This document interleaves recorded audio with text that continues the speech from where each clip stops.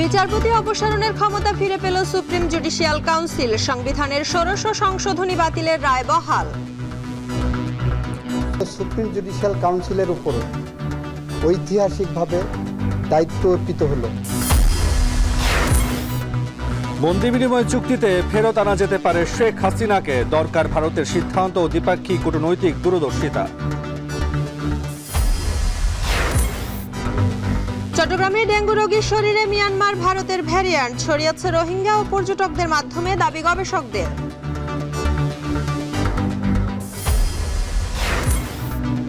সাকিবের বিষয়টি নিয়ন্ত্রণে নেই, বিদায়ী ম্যাচ হওয়া উচিত ছিল মিরপুরে, বললেন অধিনায়ক শান্ত। খুবই আনফর্চুনেট, যে কোনো কারণেই হয়নি, বাট অবশ্যই এটা তো আমি পার্সোনালি ফিল করি এবং আমাদের প্রত্যেকটা প্লেয়ার ফিল করে যেটা পেন্ডিং থেকেই গেল।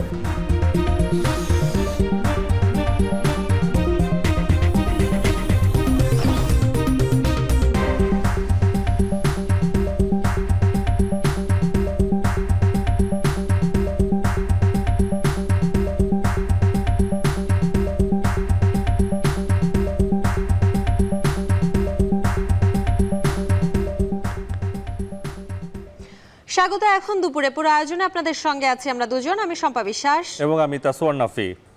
শম্পা, বিচারপতি অপসারণের ক্ষমতা ফিরে পেল সুপ্রিম জুডিশিয়াল কাউন্সিল। অবৈধ বলে সংবিধানের ১৬ সংশোধনী বাতিলে হাইকোর্টের রায় বহাল রেখেছে আপিল বিভাগ। নাফি, এতে করে যে কোনো অভিযোগ তদন্ত করে বিচারপতিদের বিরুদ্ধে ব্যবস্থা নিতে আর কোনো ধরনের আইনি বাধা থাকলো না। এ নিয়ে আমাদের হাতে একটি প্রতিবেদন রয়েছে, যেটি তৈরি করেছেন সহকর্মী জাহিদ হাসান। আমরা দেখে আসবো সেটি। মাননীয় স্পিকার, আপনাকে ধন্যবাদ। ২০১৪ সালের ১৭ সেপ্টেম্বর সংবিধানের ৯৬ অনুচ্ছেদ পরিবর্তন করে আনা হয় ১৬ সংশোধনী, যার মূল বিষয় ছিল বিচারপতিদের অপসারণের ক্ষমতা থাকবে জাতীয় সংসদের হাতে।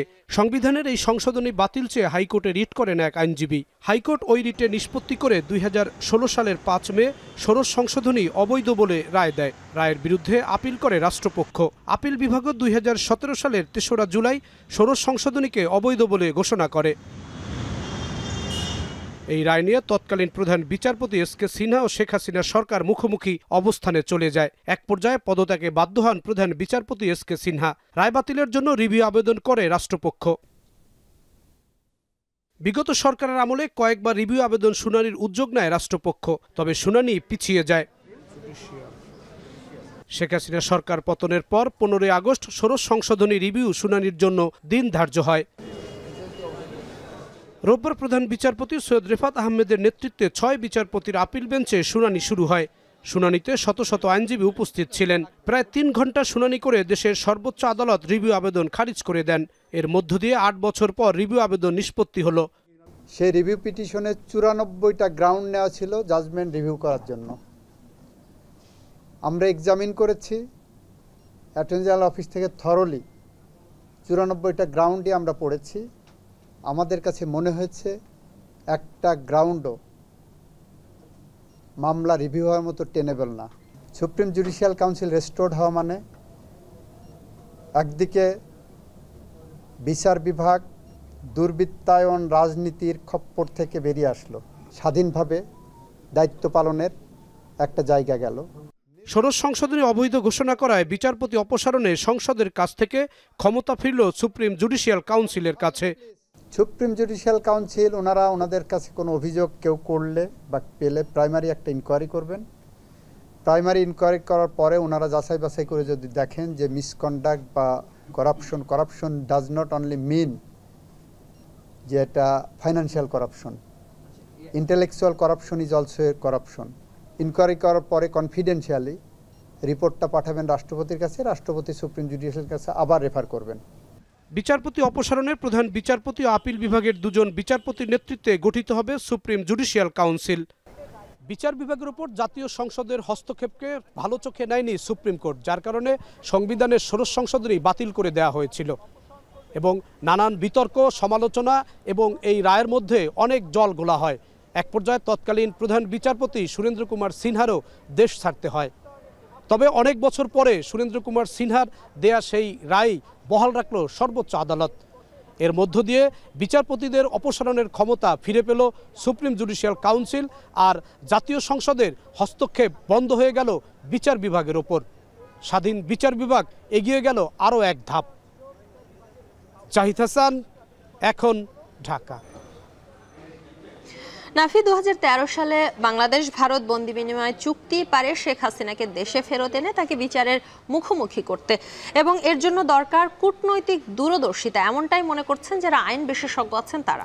সম্পূর্ণ থেকে আন্তর্জাতিক সম্পর্ক বিশ্লেষকরা যেটা বলছেন, শেখ হাসিনাকে ফেরত পাঠাবে কিনা সেটা নির্ভর করছে ভারতের সিদ্ধান্তের উপর। তবে ফেরানো না গেলেও দোষী সাব্যস্ত হলে দণ্ডপ্রাপ্ত হবেন তিনি এবং বাজেয়াপ্ত হবে তার সম্পদ।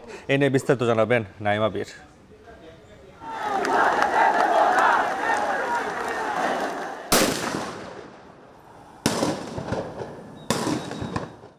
গেল 5 আগস্ট ছাত্র জনতার গণঅভ্যুত্থানে পতন ঘটে কর্তৃত্ববাদী আওয়ামী লীগ সরকারের। পলাতক শেখ হাসিনাকে আশ্রয় দেয় ভারতের মোদী সরকার।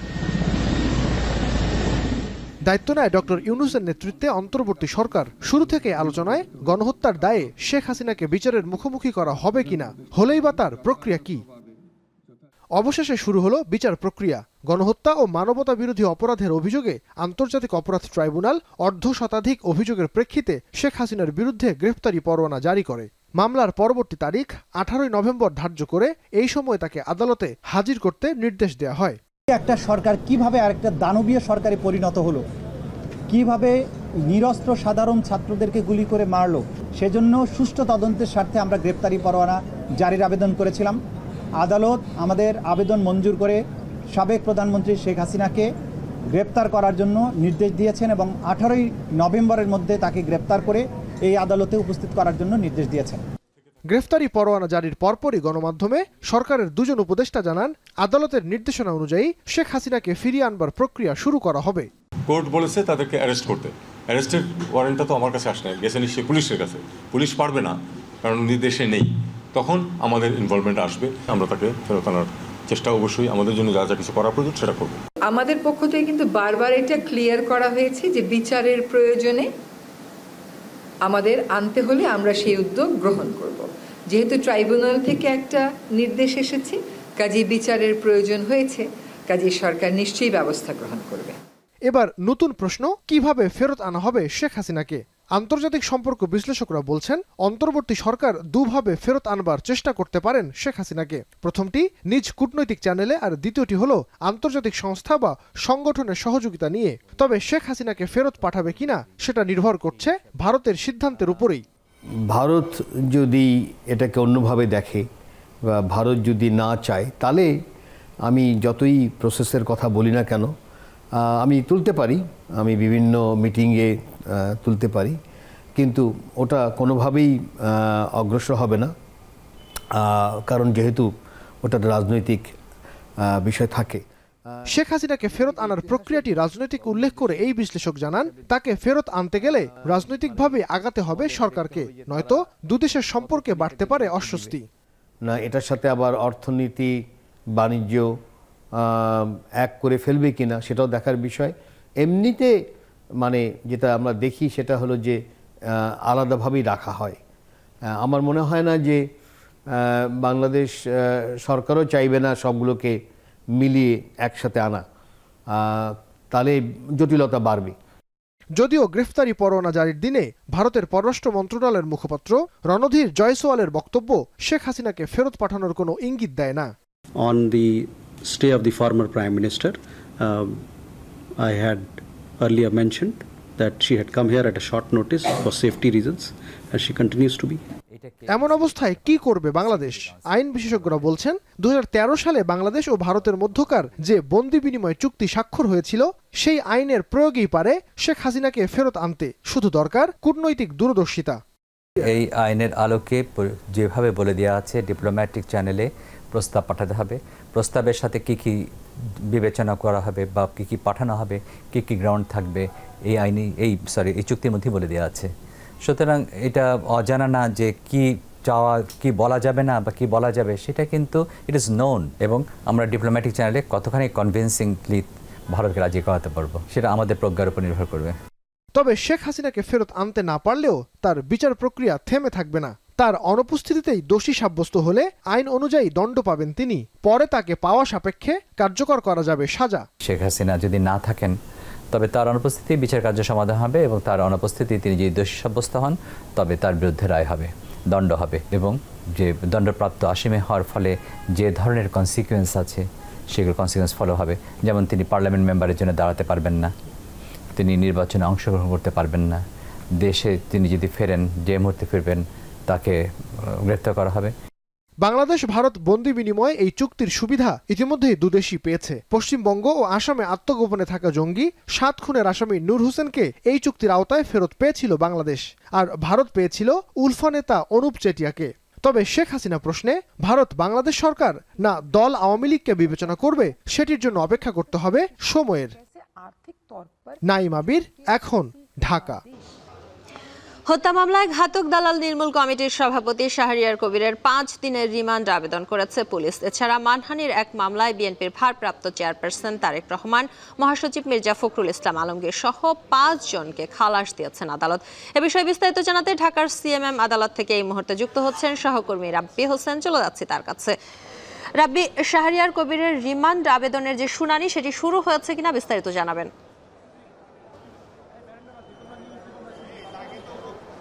শম্পা, বৈষম্য বিরোধী ছাত্র আন্দোলনে যাত্রাবাড়ি এলাকায় রফিকুল ইসলাম নামের একজনকে হত্যা মামলায় আজকে আদালতে আনা হয়েছে ঘাতক দালাল নির্মূল কমিটির সভাপতি শাহরিয়ার কবিরকে। তাকে এখন হাজতখানাতে রাখা হয়েছে এবং পুলিশ তাকে 5 দিনের রিমান্ডের আবেদন করেছে এবং তাকে যখন আদালতে তোলা হবে তখন কত দিনের রিমান্ড মঞ্জুর করা হয় সে বিষয়টি জানা যাবে। এবং তার বিরুদ্ধে এই বৈষম্য বিরোধী ছাত্র আন্দোলনে আওয়ামী লীগকে উস্কে দেওয়ার বা মদত দেওয়ার একটি অভিযোগ করেছেন। এখানে মামলার যে এজাহার রয়েছে সেখানে আমরা দেখেছি তিনি আসামি, সেক্ষেত্রে তাকে এর আগে গ্রেপ্তার করা হয়েছিল, তাকে আজকে আদালতে আনা হবে এবং তার রিমান্ড শুনানিটি কিছুক্ষণের মধ্যেই শুরু হবে। পাশাপাশি আমরা আজকে যেমনটি আসলে বলছি বা এই যে গ্যাটকো দুর্নীতি মামলা ছাড়াও আজকে এই তারেক রহমানের বিরুদ্ধে এবি সিদ্দিকীর দায়ের করে একটি মানহানির মামলায় তারেক রহমান, পাশাপাশি মির্জা ফখরুল ইসলাম আলমগীর, রুহুল কবির রিজভী সহ কয়েকজনের নামে যে মামলাটি করা হয়েছিল সে মামলায় তাদেরকে আজকে খালাস প্রদান করা হয়েছে এবং তাদের যে আইনজীবী সে আইনজীবীর সঙ্গে আমরা কথা বলেছি। তিনি বলছেন যে মামলাতে আজকে এখানে তাদের বিরুদ্ধে যেই যার বাদী যিনি মামলা করেছেন তিনি আজকে আদালতে এখানে উপস্থিত হননি, যার কারণে তাদেরকে সে মামলা থেকে খালাস প্রদান করা হয়েছে এবং বারবারই যারা এখানে বাদী পক্ষের আইনজীবীরা উপস্থিত হলেও আসামি পক্ষের আইনজীবী ছাড়া তারা কেউ আসলে বা বাদী পক্ষের যারা আইনজীবী ছাড়া কেউ কিন্তু উপস্থিত হন না, যার কারণে বারবারই পিছিয়েছে এই মামলাটি এবং আজকে সেই তাদেরকে খালাস দেওয়া হয়েছে। পাশাপাশি আসলে গ্যাটকো দুর্নীতি মামলায় আমরা দেখছিলাম যে 13 জনের নামে যে অভিযোগ গঠন করার তারিখ আজকে ছিল সেটিও পিছিয়ে গিয়ে আগামী 24শে অক্টোবর দিন ধার্য করেছেন আদালত। এই ছিল আমার কাছে সিএমএম আদালত থেকে এখন পর্যন্ত সবশেষ খবর। ঘাতক দালাল নির্মূল কমিটির সভাপতি শাহরিয়ার কবিরের 5 দিনের রিমান্ড আবেদন করেছে পুলিশ। সেই খবরের বিস্তারিত জানাচ্ছিলেন সহকর্মী রাব্বি হোসেন।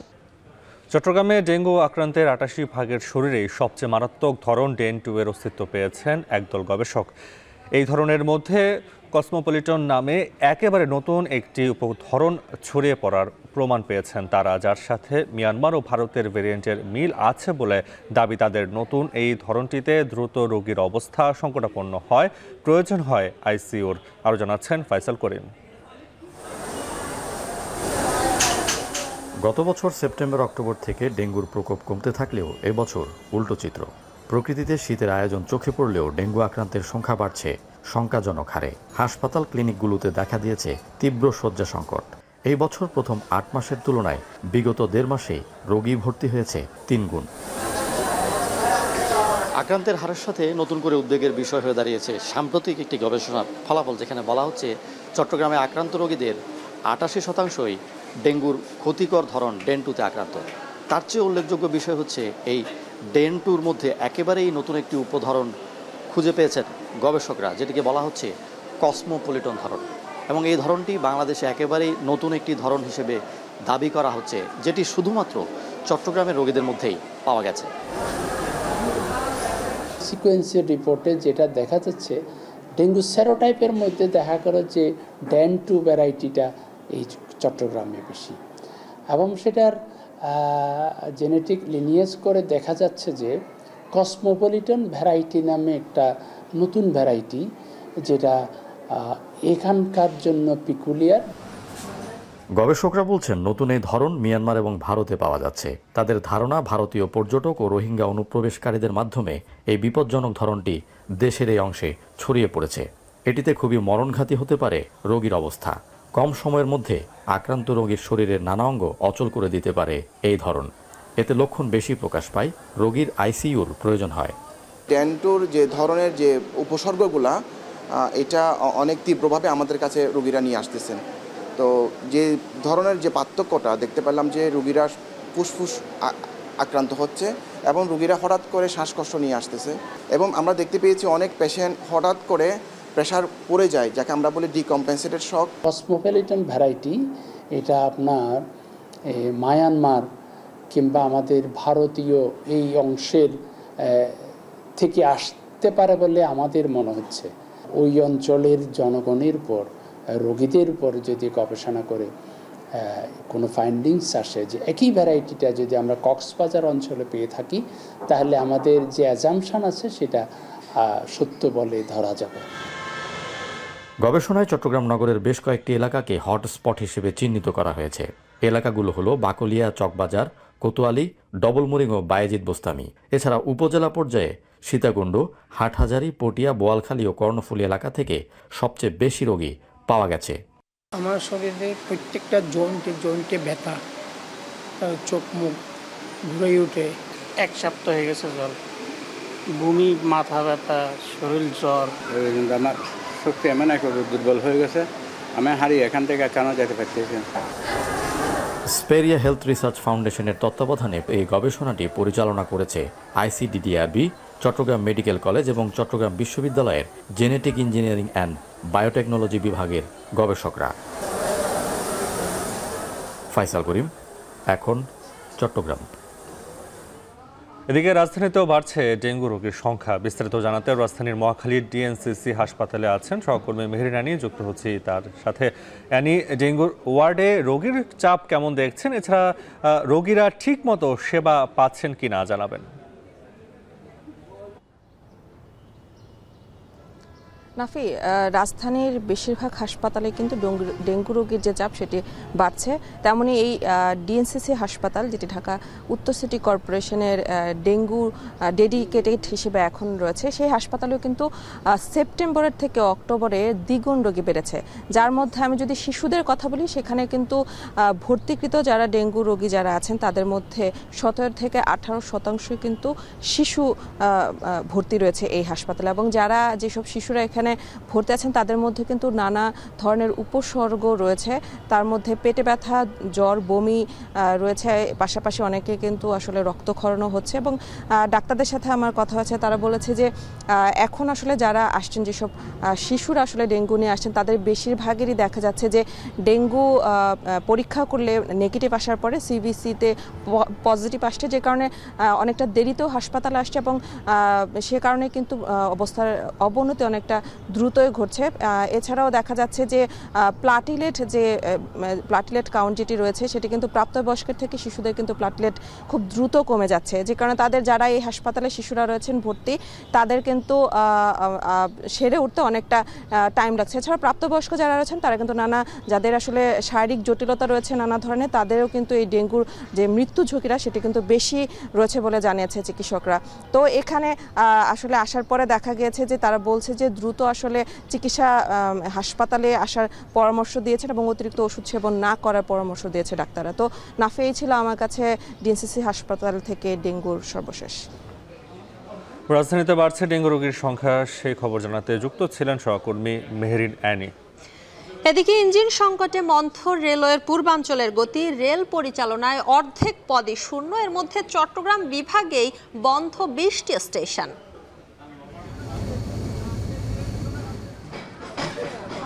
আমরা আমরা শুধু পয়েন্ট বানাই দেবো, আমরা শুধু পয়েন্ট বানাচ্ছি না, এখানে হুক কাটতেছি, ইয়ারফোর্মের কাজ করতেছি। চিটাং ডিভিশনে শান্ডিং জমাদার নাই, সারা চিটাং ডিভিশনে সারা বাংলাদেশে ইয়ারফোর্মের নাই। 20টা স্টেশন বন্ধ আছে এবং মূল কারণ আসলে লোকবল সংকট। দীর্ঘদিন ধরে নিয়োগ প্রক্রিয়া বন্ধ ছিল। পাচার হওয়া অর্থ ফেরাতে কাজ শুরু করেছে অন্তর্বর্তী সরকার গঠিত টাস্ক ফোর্স। এজন্য আলাদা কমিশন গঠনের প্রয়োজন নেই বলে জানিয়েছেন অর্থ ও বাণিজ্য উপদেষ্টা সালেউদ্দিন আহমেদ। সচিবালয়ে ক্রয় সংক্রান্ত উপদেষ্টা কমিটির সভা শেষে সাংবাদিকদের প্রশ্নের জবাবে তিনি বলেন, পাচারের অর্থ ফেরত আনতে সময় লাগবে। অর্থের অলরেডি একটা টাস্ক ফোর্স আছে এবং গভর্নরের সাথে কথা হয়েছে এবং এটার জন্য কিছু কারিগরি সহযোগিতা লাগবে। উনি ওয়াশিংটনে গেছেন, আমরাও যাচ্ছি, ওখান থেকে আনা হবে, অথবা এটা আমাদের একটা প্রায়োরিটি। এটা না কাজ হচ্ছে। কমিশন গঠন করার ব্যাপারে আমি কিছু মধ্যে অলরেডি একটা টাস্ক ফোর্স করেছি এবং এটা যেন জাতীয় একটা কমিটিও আছে। কমিশন যখন গঠন করে আমার সাথে আলাপ আলোচনা করে দেখি তারা কি বাজারে স্বস্তি পাচ্ছেন। আমরা তো চেষ্টা করছি সরবরাহ করে এবং ওপেন মার্কেটে আমরা দিচ্ছি, টিসিবি দিচ্ছে, আলাদাভাবে দিচ্ছে। আজকে ডিসিশন হয়েছে আরও এটাকে আরও বেশি জায়গায় দেওয়া। সামিটের সঙ্গে এলএনজি চুক্তি বাতিলে গ্যাস খাতে কোনো সংকট হবে না আশ্বস্ত করে জ্বালানি উপদেষ্টা ফাজুল কবির খান জানান, আগামী মাসেই দরপত্র। এখন থেকে জ্বালানির মূল্য নির্ধারণ করবে বিএআরসি। সকালে রাজধানীর সোনারগাঁও হোটেলে এক সেমিনারে তিনি এসব কথা বলেন। পল্লী বিদ্যুতের এরা যদি তারা মনে করেন যে তারা এটা করবেন না, তাহলে আপনি সেখানে অন্য লোক দিয়ে, কারণ বিদ্যুতে দেওয়ার দায়িত্ব তো সরকারের, এটা তো বিদ্যুৎ সরকার যেভাবেই হোক এটা পালন করবে এবং যারাই আইন শৃঙ্খলা বিরোধী কাজ করবে তাদের বিরুদ্ধে ব্যবস্থা নেওয়া হবে। আরইবির কিছু দুর্নীতি সম্পর্কে তারা কিছু আসছে, এগুলো যদি আমরা স্পেসিফিক এভিডেন্স আমাদেরকে দেওয়া হয় আমরা এগুলো দেখব। দরপত্র এই মাসের মধ্যে আহ্বান করার চেষ্টা করব, যদি সম্ভব না হয় আগামী মাসের প্রথম দিকে করব। শম্পা, রেলওয়ের পূর্বাঞ্চলে ট্রাফিক স্টাফ বা অপারেশনাল জনবলের অর্ধেকের বেশি পদই শূন্য। লজিস্টিক সাপোর্ট, জনবল ও ইঞ্জিনের অভাবে সংকটে মন্থর হয়ে যাচ্ছে রেলের গতি।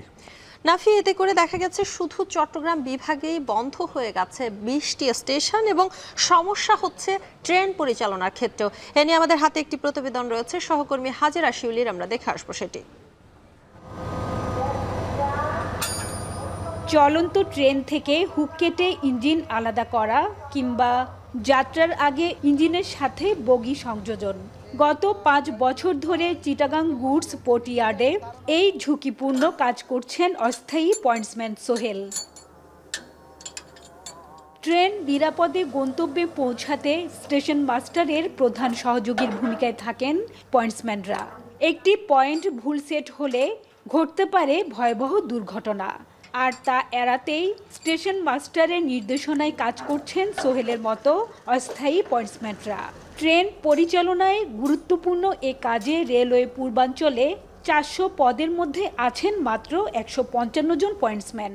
আমরা কাজ করতে গেলে, এখানে শান্ডিং করতে গেলে অনেক ধরনের ঝুঁকি। বৃষ্টি হলে রাস্তা পিচ্ছিল হয়, তারপরে ট্রেন ইঞ্জিনের হুক কাটতে গেলে হাত কেটে যায়, তারপরে আপনার ধরেন এগুলা ট্রেনগুলা ফরমেশন করতে গেলে অনেক ধরনের ঝুঁকি আছে, মারাত্মক ঝুঁকি। এটা যদি নতুন কেউ আসে, সে ইনস্ট্যান্ট সামান্য কিছু হলেও সে মারা যাবে অথবা তার অঙ্গহানি হবে।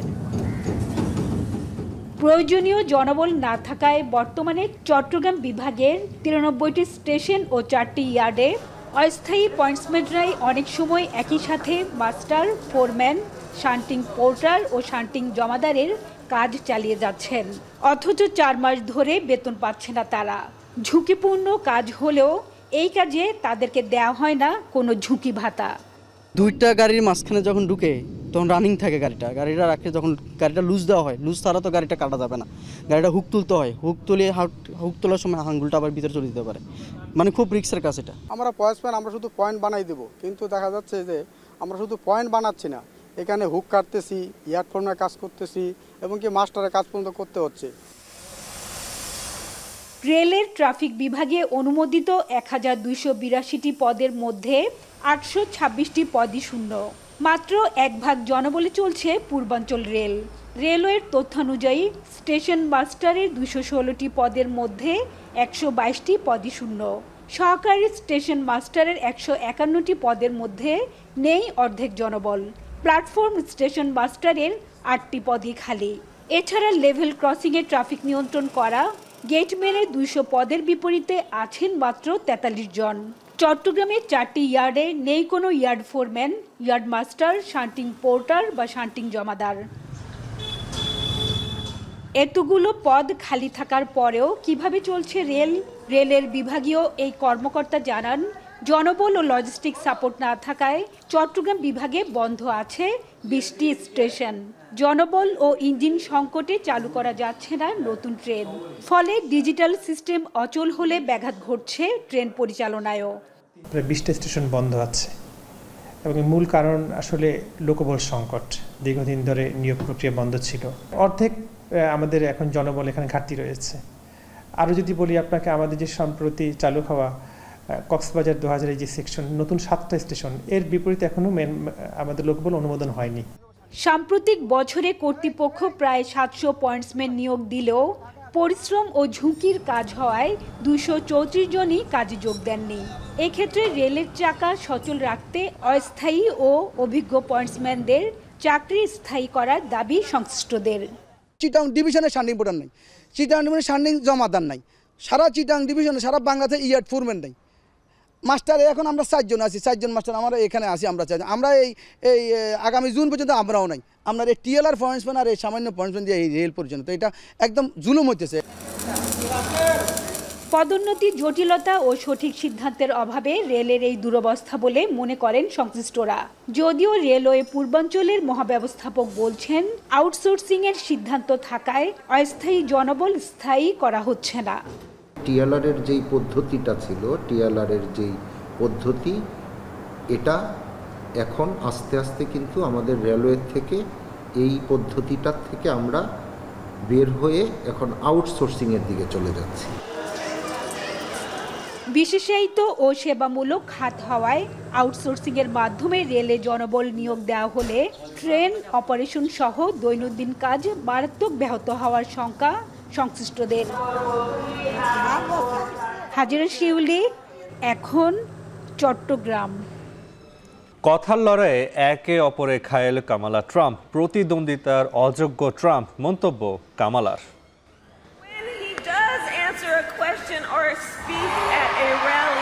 They should have picked a candidate fairly, not just given her the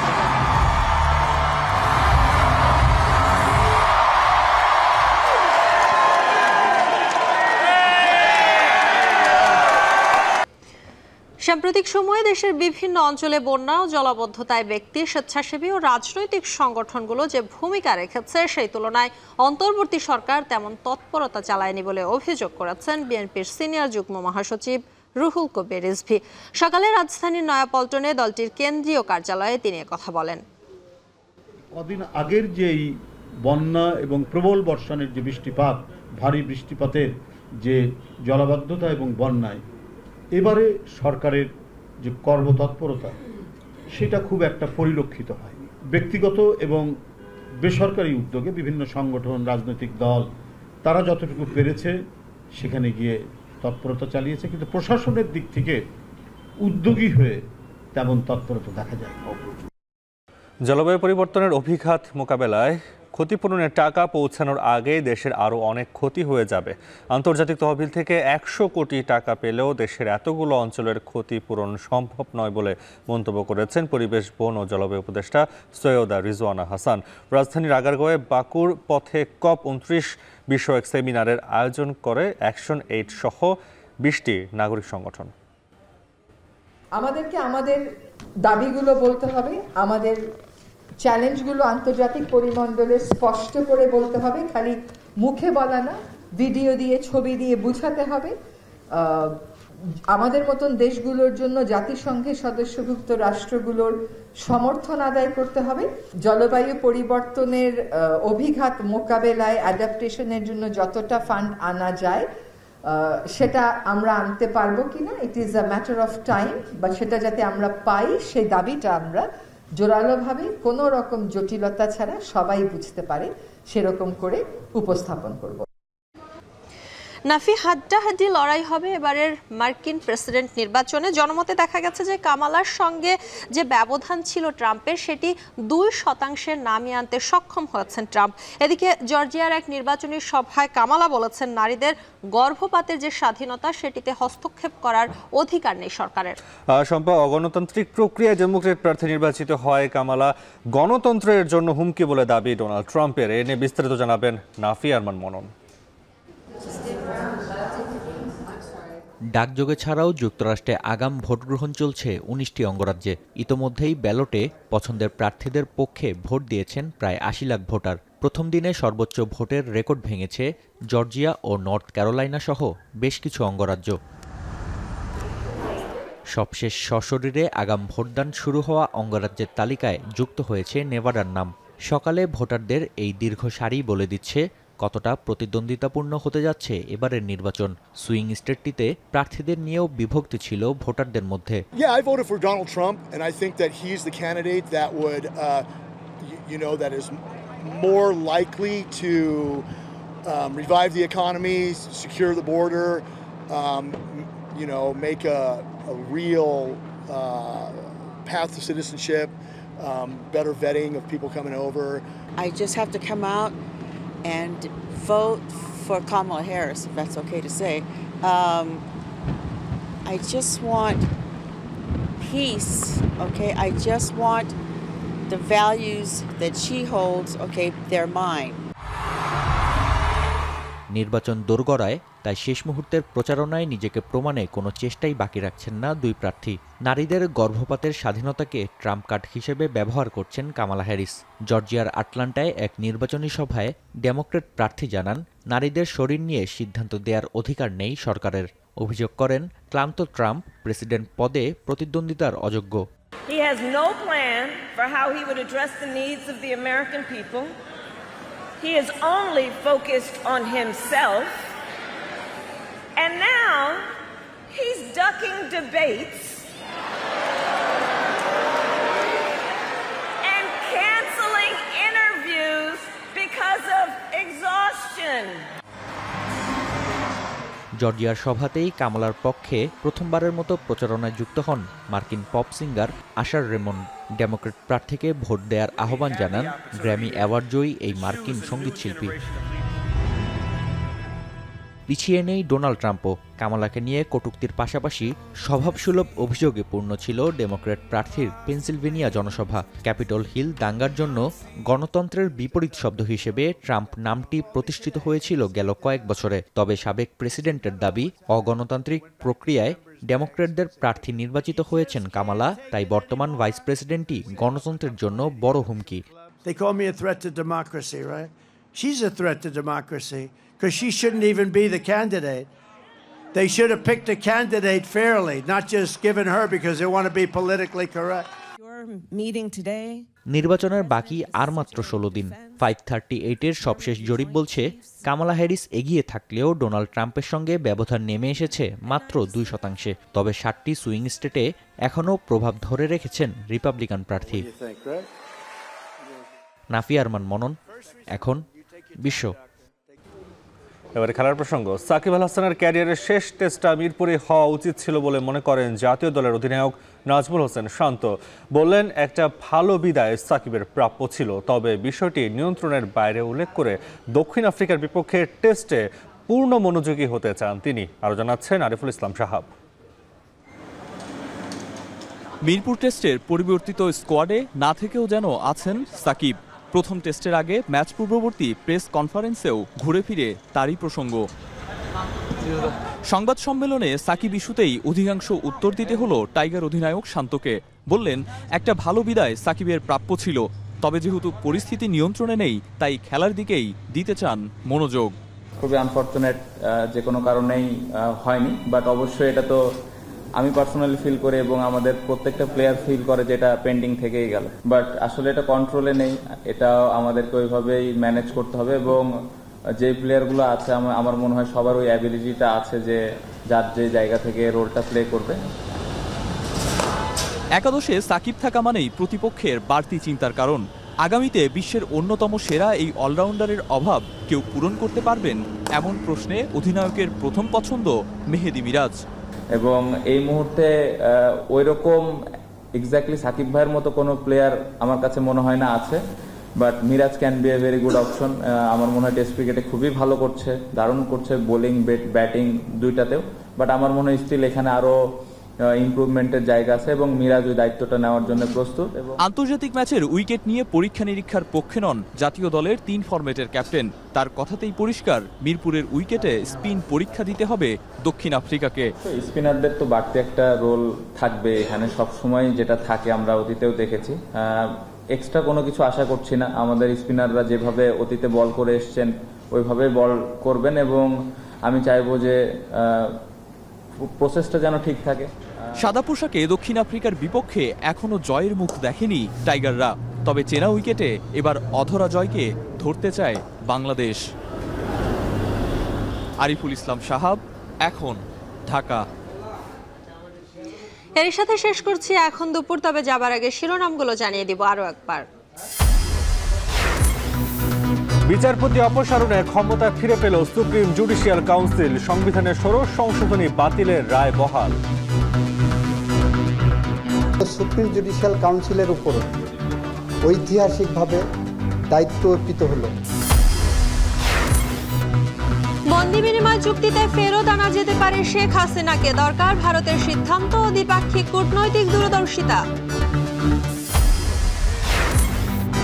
চট্টগ্রামে ডেঙ্গু রোগীর শরীরে মিয়ানমার ভারতের ভেরিয়েন্ট ছড়িয়েছে রোহিঙ্গা পর্যটকের মাধ্যমে, দাবি গবেষকদের। এবং সাকিবের বিষয়টি নিয়ন্ত্রণে নেই, বিদায়ী ম্যাচ হওয়া উচিত ছিল মিরপুরে, বললেন অধিনায়ক শান্ত। খুবই আনফরচুনেট, যে কোনো কারণেই হয়নি, বাট অবশ্যই এটা তো আমি পার্সোনালি ফিল করি এবং আমাদের প্রত্যেকটা প্লেয়ার ফিল করে যেটা পেন্ডিং থেকেই গেল। শেষ করছি এখন দুপুর। এখন টেলিভিশন ওয়েবসাইটে দেখতে ভিজিট করুন www.ekhon.tv। এছাড়া ফেসবুকে দেখতে ভিজিট করুন facebook.com/tv.ekhon এবং ইউটিউবে দেখতে ভিজিট করুন youtube.com/ekhon TV।